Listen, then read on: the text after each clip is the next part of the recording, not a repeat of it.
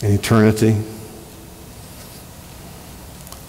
Our God, most holy, most awesome, has given us His Word. He can read. He's given us the Holy Spirit to be our teacher. And He's promised to make us holy because He said, "You shall be holy as I, the Lord God, am holy." Before we begin our study in Mark today, it's exciting to have the among us. The Thulins have been out. A precious little baby boy that Bethany had recently. It's good to see the Hines with us as well. All the babies are doing fine. We get thumbs up on the babies. Good. We got more coming. That's exciting. Turn with me in your Bibles to Mark's Gospel, chapter 6. Mark chapter 6.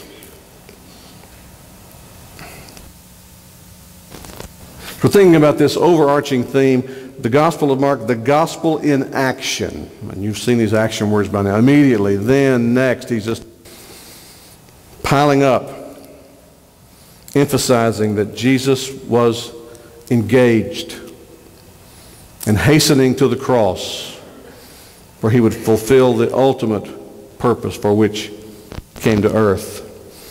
Today we look at Mark chapter 6, verses 1 to 6 on this idea of doubtful speculations and the miracles of Jesus. There's a couple of things set together here today that we haven't seen much of in Mark.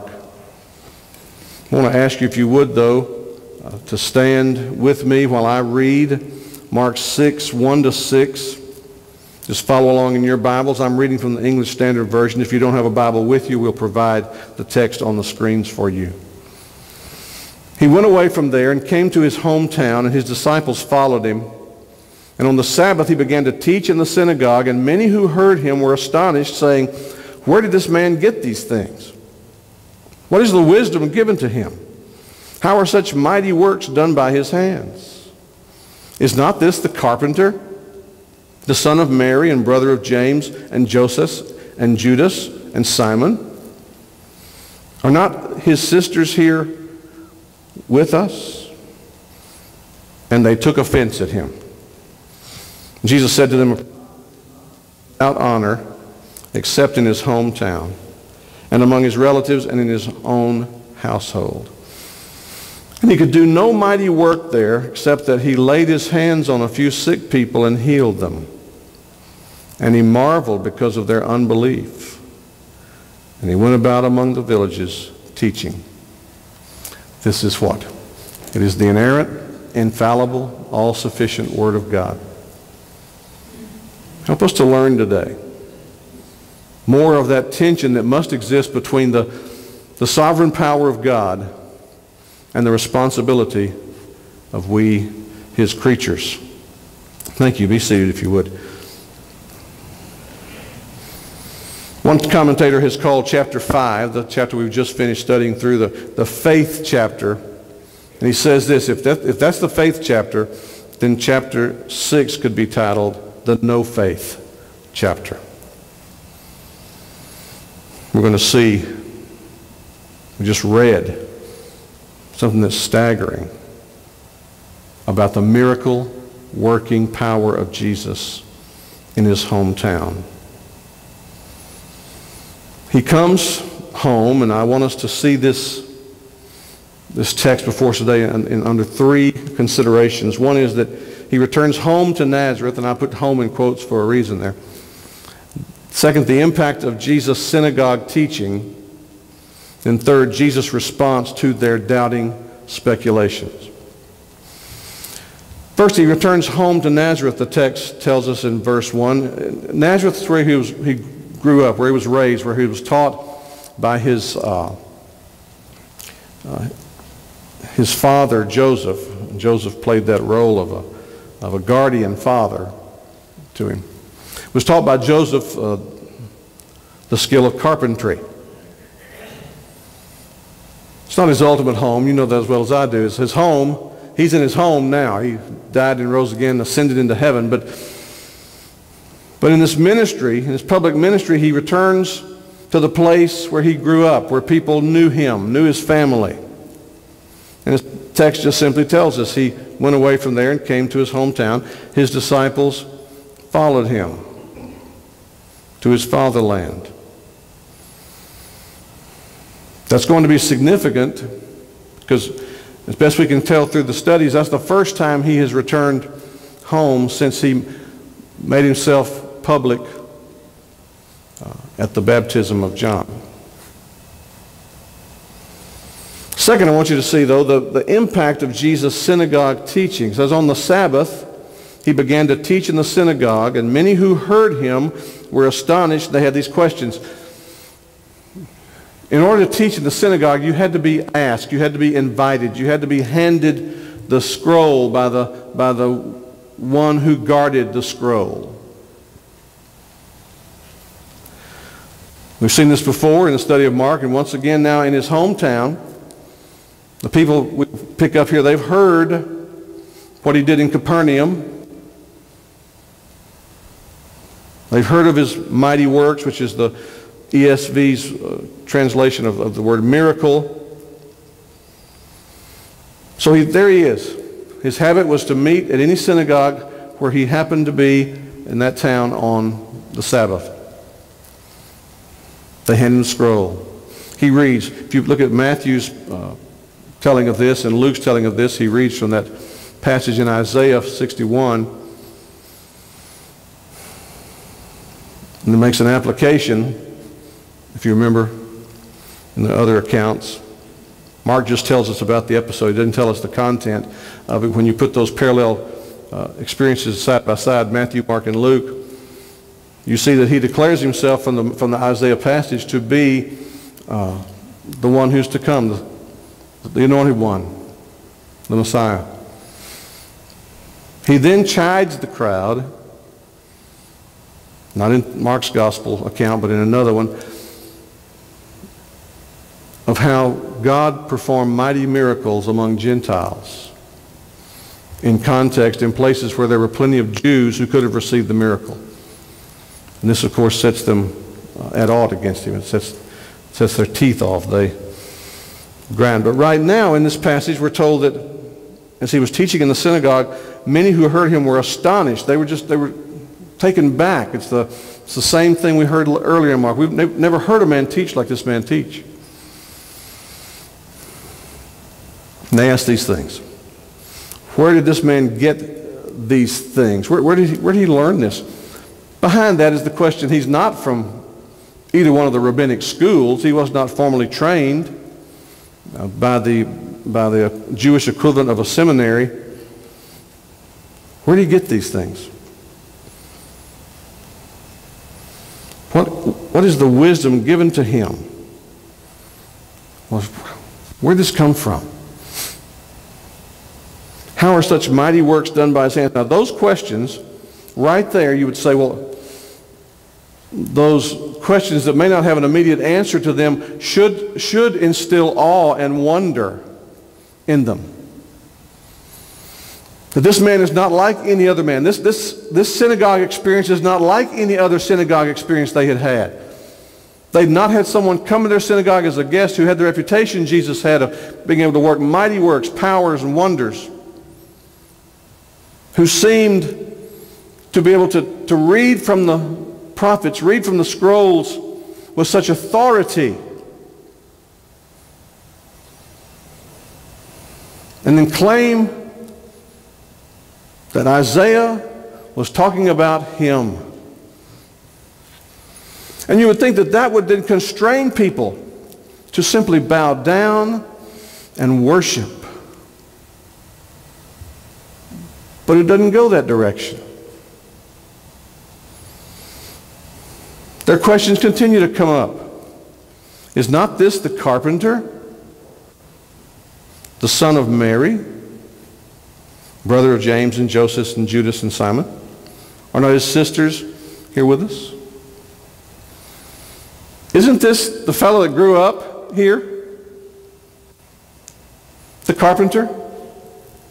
We thought when he left he'd gone off to start his own carpenter business. Now, one of the gospel accounts adds, is not this the carpenter's son?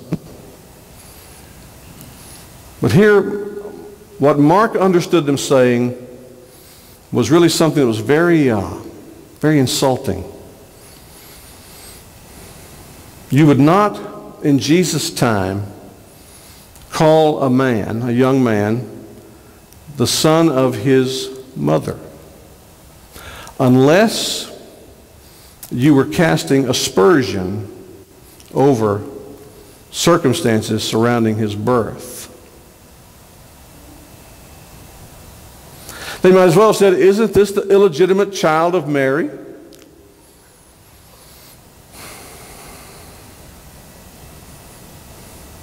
When you see that, you see the tone is changing. Because they were not so much overtaken by the wisdom he manifested, or contemplating the source from which he got such things, or the source from which he got the power that he had to perform these miracles, these mighty works. Those were questions that they were having because they did not respect him. So the text says, he took offense at them, at him. He took offense. They just were offended. They were offended that a mere carpenter's son, whose circumstances surrounding his birth were problematic, that the steward in the synagogue would hand a scroll to him, that he would have the audacity to parade around Capernaum and Nazareth and Galilee claiming to be a rabbi.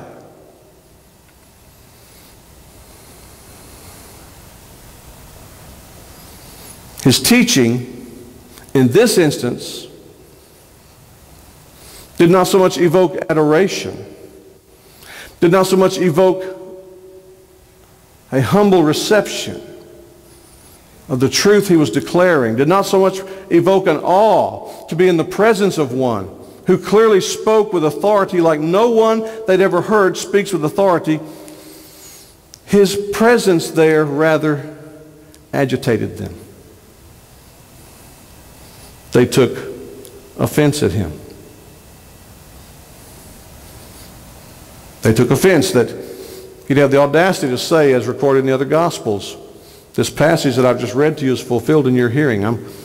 I'm he who heals the sick and binds up the brokenhearted and sets the captive free.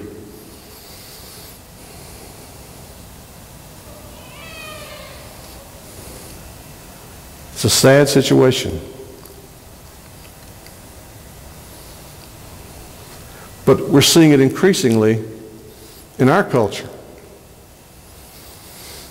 It's fascinating to me as I watch just what's happening. How the slightest little expression that you might have an affinity for, some level of admiration for Jesus,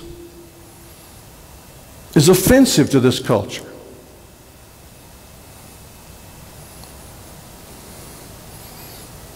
To be a Christian in this culture is to be identified as someone who's anti-this, anti-that, anti, and it piles up on you. And so we read this, and we need to remember Jesus said, if they hate you, remember they hated me first. And so we see this, third place, his response to their doubting speculations. And he does this by making a declaration, a determination, and then a disposition. Let's look at it. He declares to them in verse 4, a prophet is not without honor except in his hometown and among his relatives and in his own household. Now first we need to see that he's declared himself to be a prophet. He's not insinuating that he has received honor everywhere else he's gone, or that he will receive honor wherever else he goes. He's not asserting that, but he is likening himself unto a prophet. Moses spoke of that prophet or the prophet who was coming.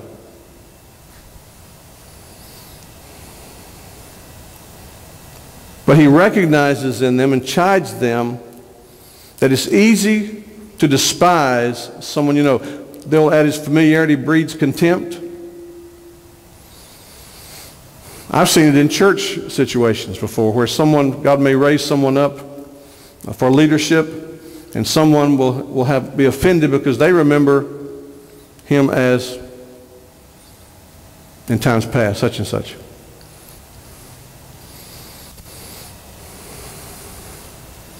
And you and I read this and we go, how could anybody treat Jesus that way?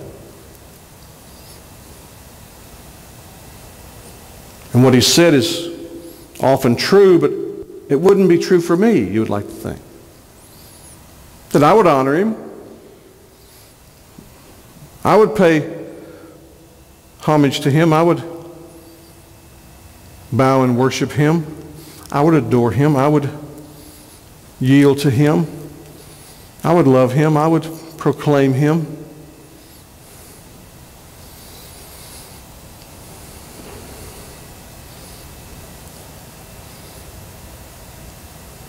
And we need to learn from this as we apply it to our lives today. That we need to learn to honor the work of God in a person right now and not weave together that person's past and make that the statement. I know people that hold divorce against other people. The Scripture teaches how we handle that, and we've handled it biblically here. But it's not the unpardonable sin. There's repentance, there's recovery, there's restoration, there's redemption. Yet the odd thing about Jesus is they can't look back on his past and be offended by his sinful conduct. He never sinned. Now, I could go back to Beaumont, Texas, and there'd be plenty of people who could say, well, no.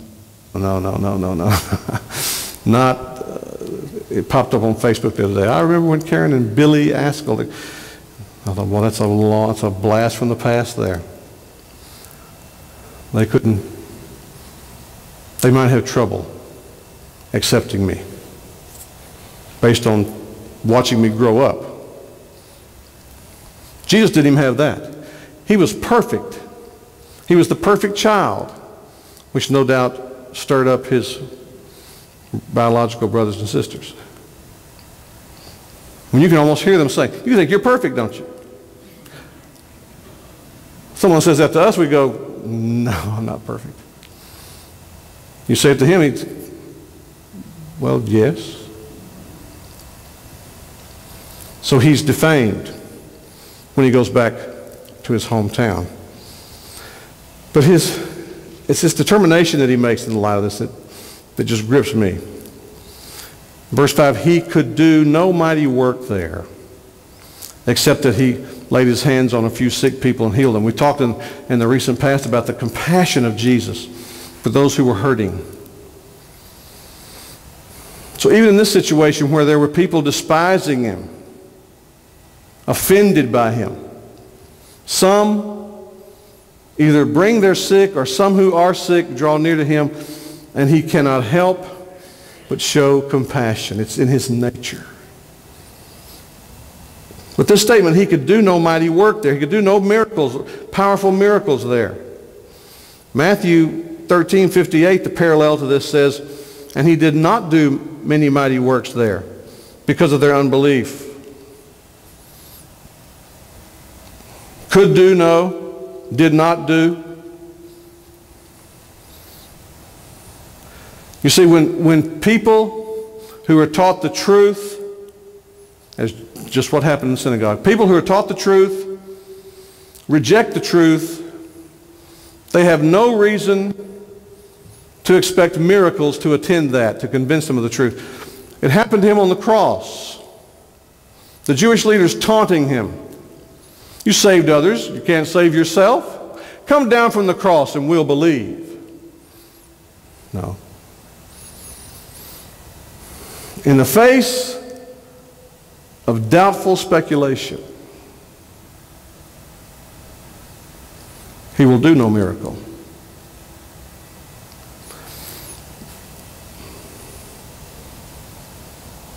Because they did not believe. And yet even in the midst of that, he had to show compassion. He couldn't help it. And then here's the amazing thing to me. Even more so than that. This disposition he shows. He marveled because of their unbelief. There's another time in the Gospels where we're told that Jesus marveled. He marveled at the faith of the centurion who said, I have a sick child, sick unto death, but you don't need to come, Rabbi. I'm a man who commands people under my authority. And if I say go, they go. All you need to do is speak the word, and I know my child will be healed. A Gentile, a centurion, a Roman. And Jesus, we're told, marveled at such faith in his capacity to do miracles.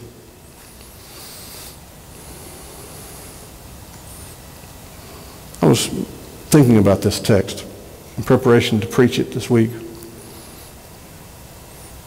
I wonder sometimes if we don't get caught in the snare of believing. Yes, we believe he can do all things, but then doubting that he will. Like Lazarus' sister, Lord, I know that we'll all come in the resurrection, but if you'd have been here before my brother died, you could have healed him. I know you can do these great things, but... And I wonder if that's not what happens sometimes to Christian individuals, to Christian homes, Christian churches. That we don't go all out, we don't sell all out to say our God is able, absolutely, unequivocally, irrevocably, infallibly able.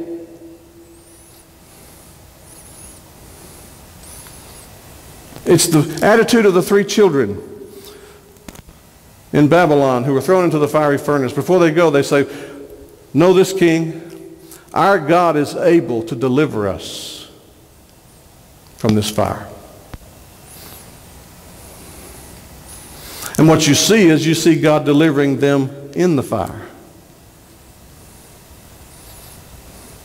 And this passage becomes for us a challenge as to how we express faith. Ask in faith, not doubting. As opposed to, Lord, I believe, help my unbelief.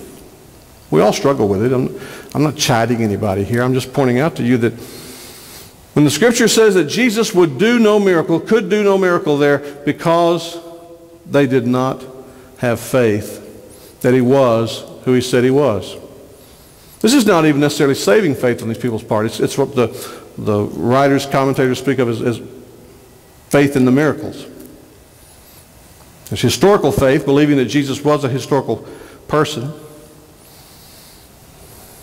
There's miraculous faith, faith that he can do miracles. There's saving faith wrought by the Spirit, which, by the way, when the Spirit works saving faith in us, then the issue of historical faith ought to be settled. The issue of miraculous faith ought to be.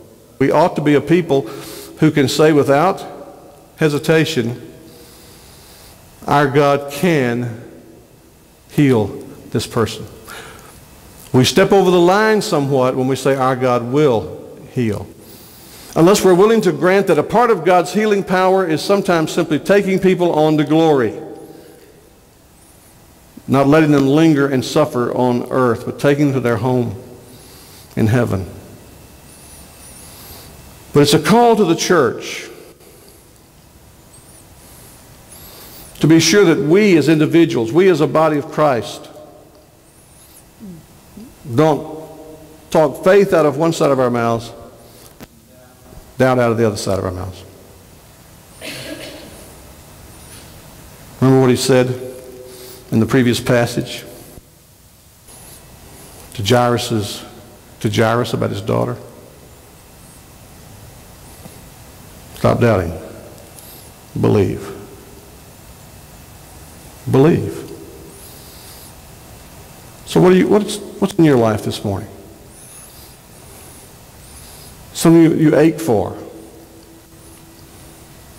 Maybe it's about relationships. Maybe there's a heartache about a relationship ought to be. What aches in your heart today? Maybe you struggle with physical pain, constant physical pain.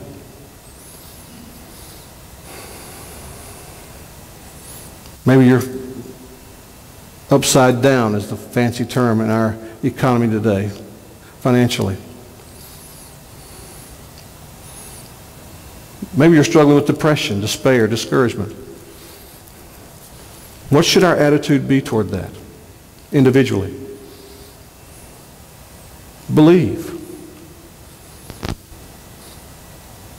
I do not know what God has prepared for me in terms of the way He will have me walk, but I do know this: God is more than able to meet and remove every concern I have, if that's His pleasure. You see, it's not doubting to say, your will be done. That's not doubt. It is doubting to say, yes, I know so-and-so has this need, this physical need, he's fighting this battle, and I know God can heal him, but that's opening the gate to the path of doubt. Jesus would not do mighty works in his hometown because the people there were speculating about him. Having acknowledged that he had done mighty works, they still were doubtful. And doubt turned into despising. And I simply challenge you as the church this morning. We gather to pray every Wednesday night, and we have a prayer sheet we go over, and we share burdens with one another and pray with one another in various settings as well. But to pray believing. Lord, we're going to believe that so-and-so who's battling this situation, that you are going to give them victory in it. We're going to pray believing that that's going to happen. Not at all trying to put you in a box or a corner, because we don't do that. You're the sovereign God. But this text, if it teaches us anything, is God is sovereign in his power, and man is responsible for how he responds to that power. And in Nazareth, they responded with doubt, and Jesus did not do mighty miracles among them. Do you want to see the Lord do mighty miracles among us? Now, he's done some. Brother Norman just rattled off several here. You want to see more like that? Greater still?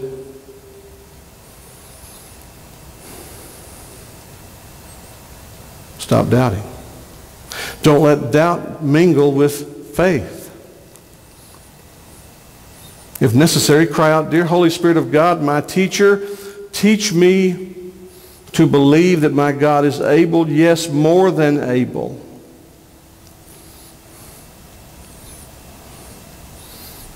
I want to see in my life, in the lives of those I love, and in the life of the church, for the glory of God and the advance of the gospel, I want to see the mighty signs of Jesus manifested.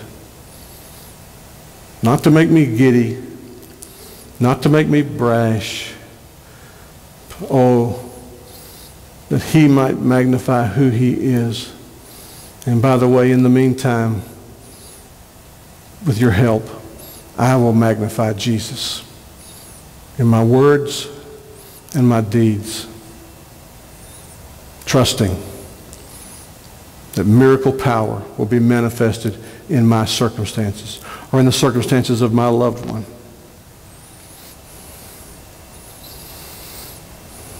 You see, if we believe that way,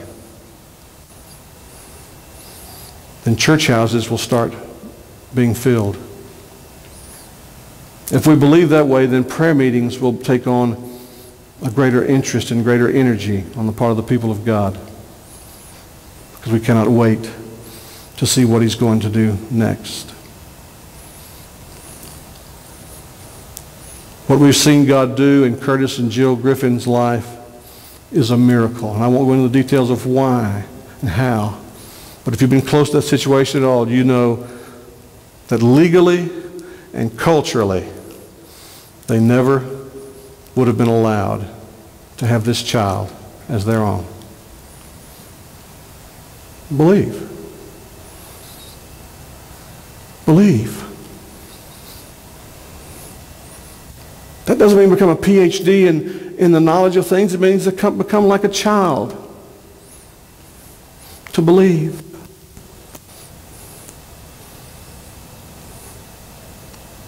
Do you want to see God perform mighty works in your life, your family, your situation, your circumstances, in your church?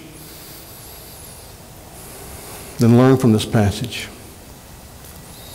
Don't be caught mixing doubt. The theology of God's power, yes, but. No, yes. Amen. So be it. That means for some here who are not saved, that you need to believe He will save you. You need to believe that if you confess with your mouth and believe in your heart that God has raised Jesus from the dead, you shall be saved. Some of you here have heard the gospel story scores of times, hundreds of times, yet you've not believed, you've not put faith in Christ because there's this doubt that plagues you. That's what it means for some. For others, for those who are followers of Christ, it means to believe in the future God has for you and what He has in store for us. Not mix it with doubt. Yes, I know He can, but let's let God use that conjunction, okay? Because He seems to use it very redemptively in the Scriptures. We don't use it so well in our lives. Stop doubting. Believe. And He showed us in this passage why. Doubting will not evoke a miracle from God. Faith, according to God's will, is a great climate for mighty works in Jesus' name. Let's pray.